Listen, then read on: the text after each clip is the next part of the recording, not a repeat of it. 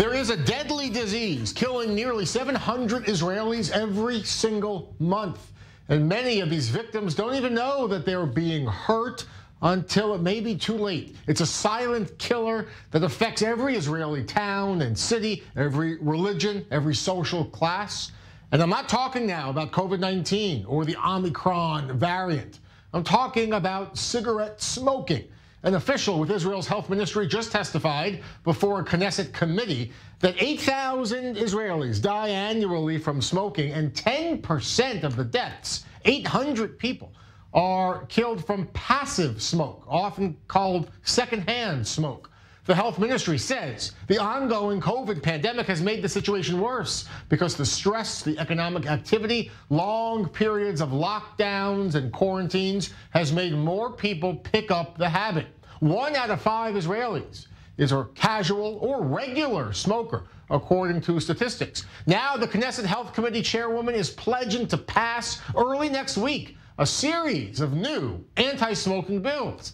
The bills would raise the minimum age for buying cigarettes in Israel to 21, require police to enforce anti-smoking laws rather than local municipal officials. Also, the legislation could change the status of open porches of apartments, so residents can't smoke there outside, so neighbors won't be subjected to dangerous secondhand smoke. With me now is Israeli MK Alon Tal with the Blue and White Party. Thank you so much, sir, for being with me.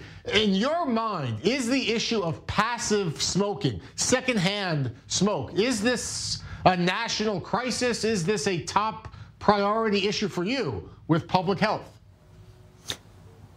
It is indeed a major issue for those of us who care about public health in Israel, passive smoking, Jeff. And I think it's very important that we had this hearing, and I commend the committee chair, Edith Silman, on her bold statements, which I supported completely and supported in committee. First of all, let's get some of these numbers, get some proportion. 8,000 Israelis die every year from smoking. That's 15%. It's far more that's going to die from COVID, if we look back at 2021 in there. And yet, somehow or other, there's a certain amount of complacency. Now, with regard to the passive smoking, which you've mentioned, first of all, there is the public health element, and people do die from that. But there's also a tremendous nuisance factor. When the hearings were about to take place, my cell phone was deluged with messages and requests and complaints from citizens whose houses literally stink because they happen to have the bad fortune of living next door to a smoker.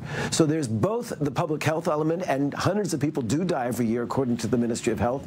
And there's also many, many more whose lives are just unpleasant because they have to deal with the smell and the indignities of smoking so nearby them. But if you live in an apartment, you know, it's your apartment, why shouldn't you, under this new bill, why shouldn't you be able to go to your balcony, your patio, and smoke a cigarette?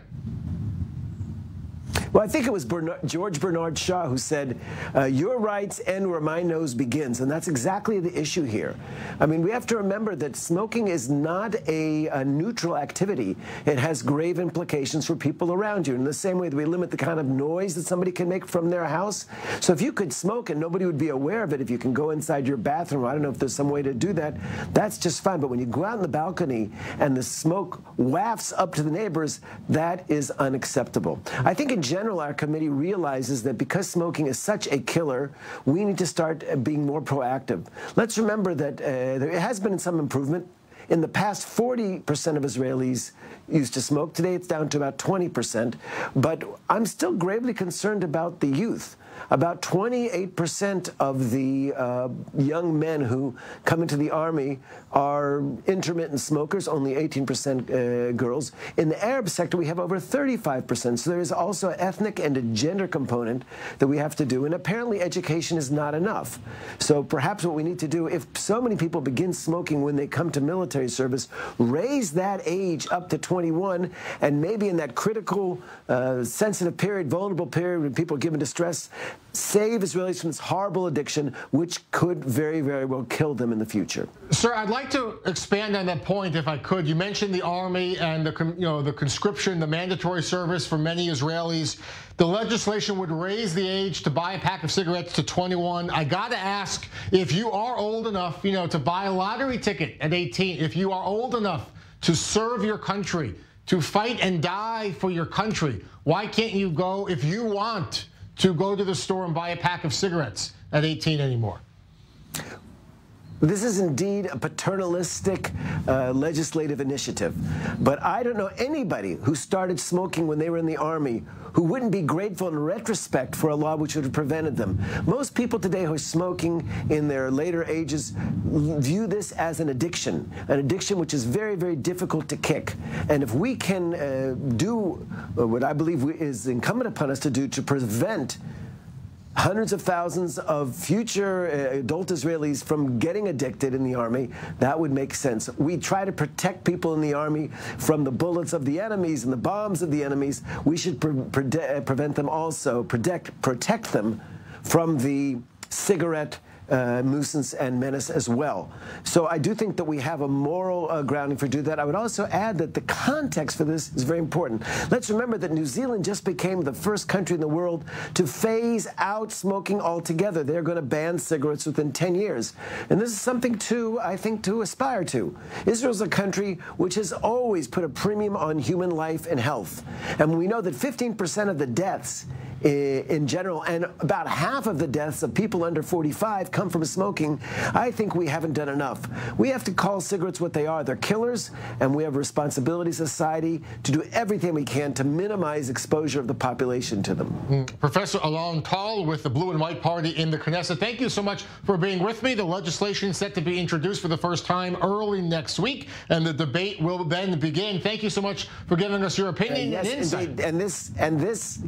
And this government of change will make this additional change in the same way we're fighting against excessive consumption of soft drinks and the high sugar content, and we're trying to cut back on a range of polluters. Cigarettes is the next in line, which needs to be far more regulated. I look forward to passing that legislation. Professor, thank you so much for being with us. Great to have you on the Zoom In Show.